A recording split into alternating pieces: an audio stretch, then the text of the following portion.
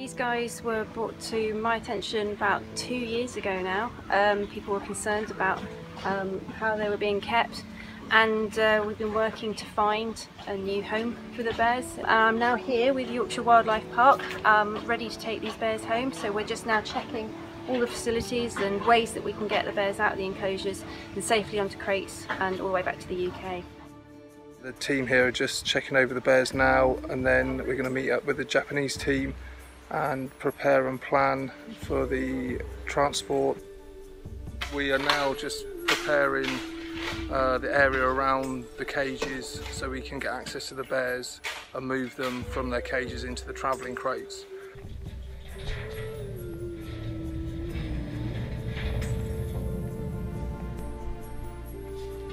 Over the last couple of days we've been monitoring the bears and checking them as best we can to make sure they're fit to travel. The main concern at the moment is the old male, but we will see what he's like once we've got him anaesthetised.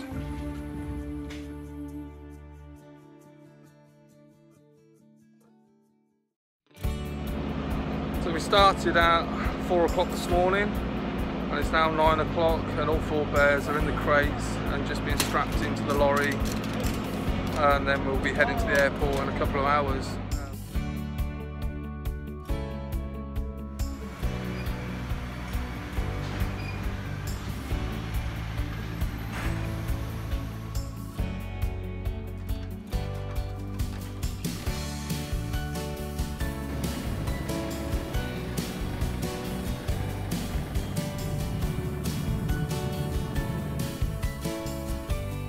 The Rehabilitation and Rescue Reserve at Yorkshire Wildlife Park has been created to give a complex and as naturalistic as possible environment for the bears. One of my personal favourite parts about the Construction and Rehabilitation Centre was the opportunity to engage with the community. We put out a DIY SOS over social media, and it allowed us to work with some of our contractors, which are regular contractors at the park, most notably GMS Maintenance and Fencing, Stantec, Polypipe and Denham Plants, who donated material and their time to enrich the environment for the bears. We've got climbing frames, higher swings, all different opportunities for the bears to stretch their muscles and different senses for them in comparison to what they were used to previously. After 36 hours of travelling and over 5,000 miles, all 4 bears and the staff are back at Yorkshire Wildlife Park.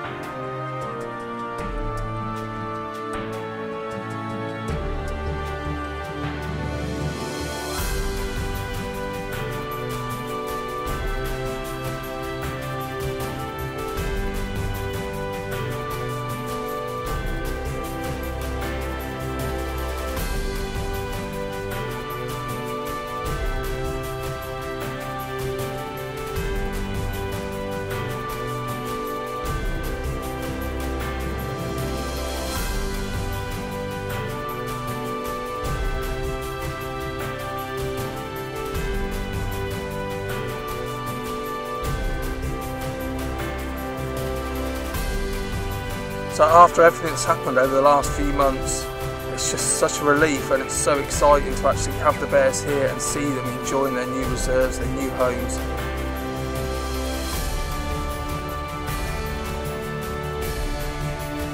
It's a fantastic opportunity for these bears to have a wonderful life, and we're really excited to see how they enjoy it here at Yorkshire Wildlife Park.